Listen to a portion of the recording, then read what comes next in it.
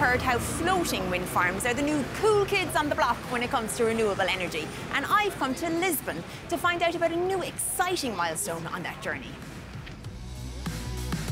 One of the key aims of floating wind platforms is to reach deeper waters with higher winds. The WindFloat project kicked off back in 2011 and features the largest turbines ever to be installed on floating platforms. Cian Conroy is from Principal Power. This place is incredible. It's impressive, isn't it? The scale of the place is just enormous. It's vast, yeah. It's so big. Yeah. Cian, where are we and what is going on here? We're here in Lisnave in the west of Portugal looking at two of the Principal Power's WindFloat foundations. These are the first of their kind semi-submersible floating platforms for offshore wind turbines. Semi-submersible platforms, tell me what those That's are. Quite a mouthful. Yeah, so these are floating platforms for turbines. So where we've seen offshore wind turbines installed to date, they've always been piled into the seabed, like Arklow Bank off the coast of Wicklow.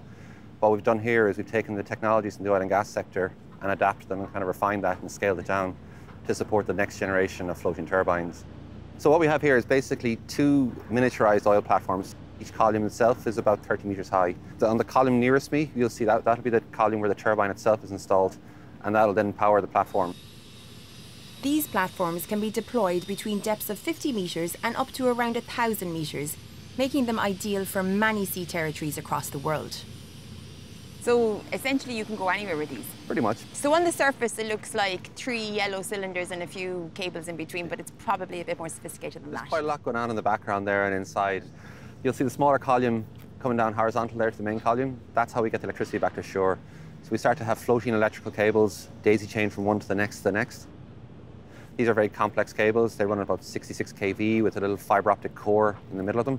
That enables us to monitor what the turbine is doing, to monitor what the platform is doing, and ultimately to get the electricity back to the shore.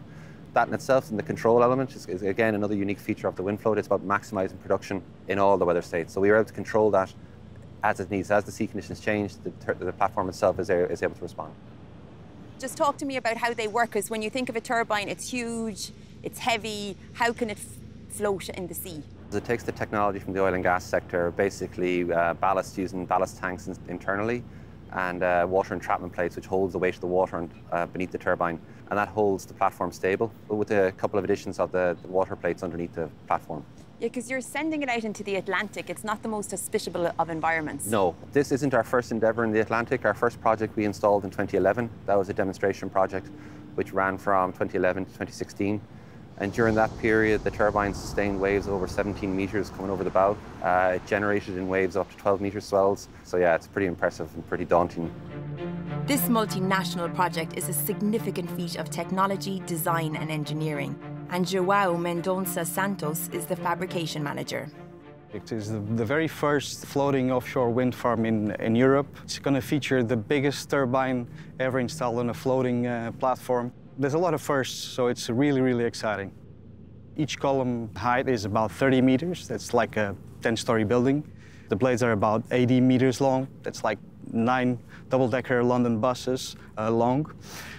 So all the way bottom to the tip of these blades, roughly 217 meters. That's just 10 meters off the Golden Gate Bridge in San Francisco. Wow, so it's huge. It is big, yes. And you're the man who goes and checks every single weld, every single cable, every single plug.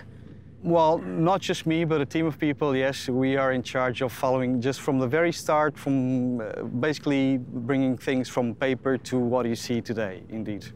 This site in Portugal is the setting for a hugely important phase of this expensive and complex project.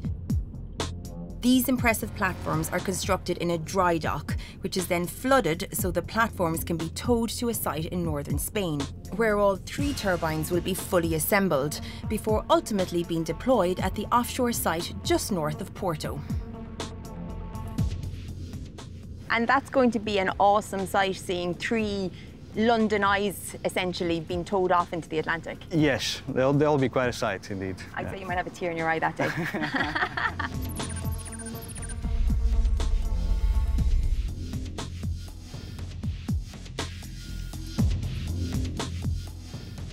And what happens if something breaks?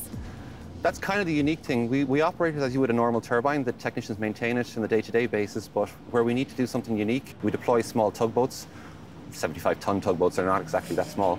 Yeah, it's all quite on a big scale. And then the platform itself is towed back to shore where the maintenance is undertaken in a safe and controlled environment. So you just bring it ashore, fix it all up and send it back, as opposed to bringing all this specialist, expensive equipment out to fix it. Exactly.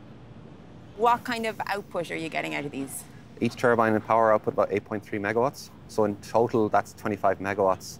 In the context of Ireland, we have the Arklow Bank wind farm, which is 7 platforms, similar power outputs. So we've gone from the point of having 7 turbines installed to 3. And how much does 25 megawatts power in terms of homes? The figure we use here in Portugal for these platforms, about 60,000 people will get their power from these 3 turbines, and this is just the start. This is what we call a pre-commercial array.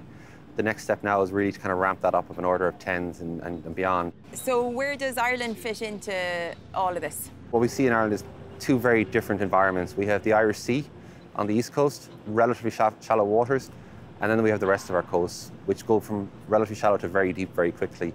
And we'll never be able to capitalise on that resource without the advent of floating turbines. So we'll see fixed off the coast of Dublin and up and down the east coast, but then we go forward, we'll start to see these deployed off the coast of Waterford, Cork, Galway, and up as far as Donegal. That's where the real potential for these structures is.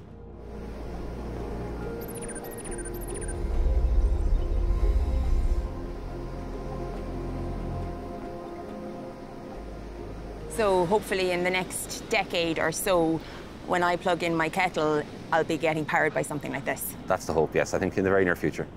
There's a recognition that we have the resource, and now it's just all about exploiting it. The sky's the limit, or the sea's the limit. The sea's the limit. That's a good way of saying it.